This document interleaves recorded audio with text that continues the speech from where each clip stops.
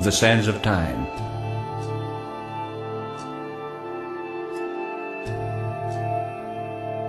The Lord took me to a place, and I saw the great prophets of the Bible.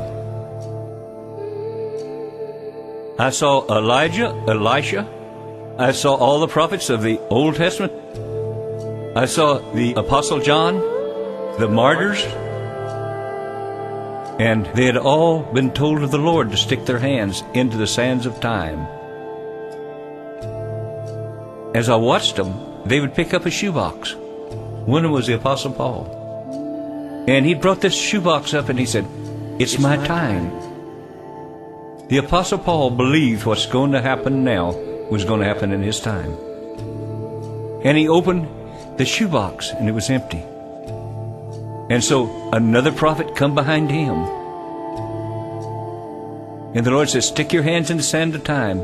Every prophet have all believed it was going to take place in their time. And it did to a measure, because all the wisdom that's down here now come through these men. And each one of them added something to the sands of time.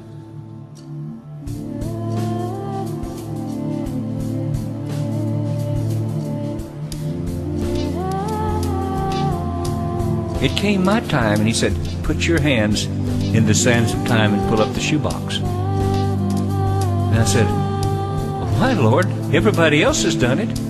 And they were empty shoeboxes. And he said, "Do as I've told you."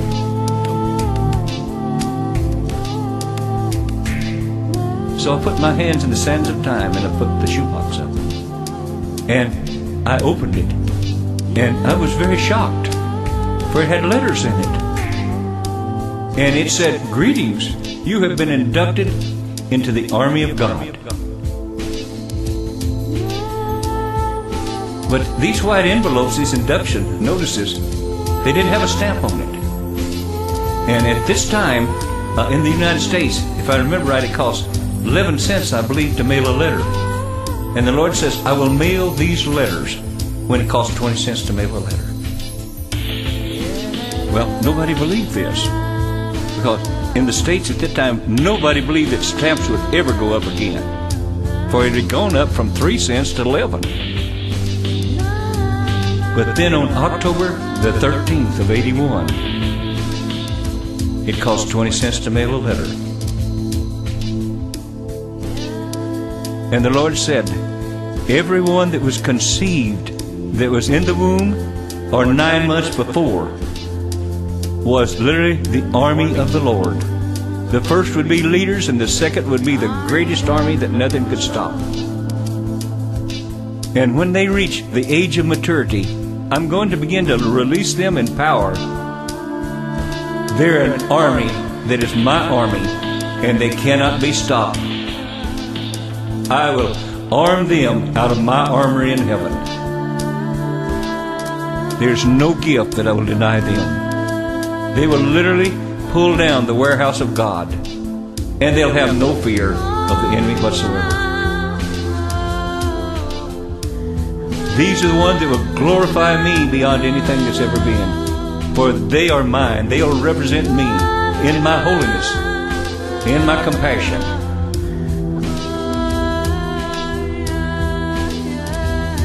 And this is what's getting ready to happen. An army of youth that isn't afraid to die for Christ. When you're not afraid to die, Satan has no control over you at all. You become a holy terror to him. It's a lot easier to die for Christ than it is to live for Him. They'll do even a greater thing. They'll live for Him.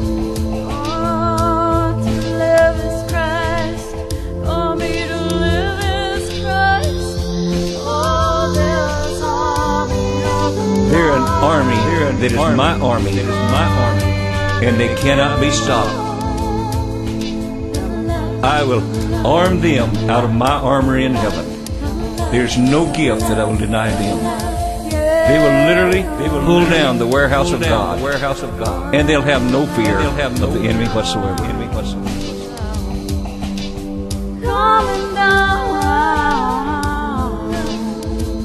For they are mine. They'll represent me in my holiness, in my compassion.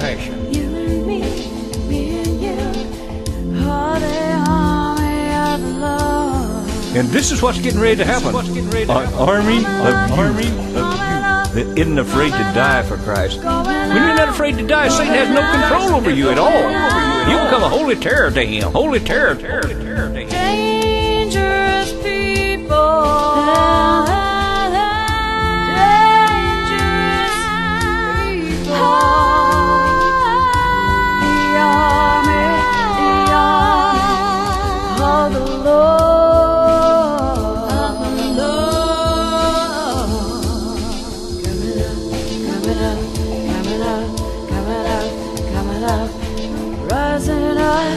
Rising up, going up.